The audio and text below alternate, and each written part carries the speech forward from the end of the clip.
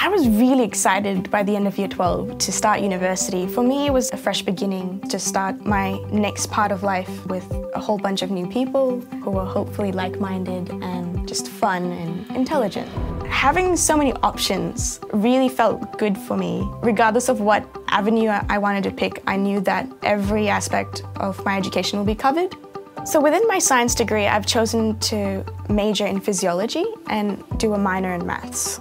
So as someone who's doing a double degree, I have multiple areas that I can work within. However, I would like to focus on being a biomedical engineer, be involved with the research and creation of hearing devices or the bionic eye, or maybe even prosthetics.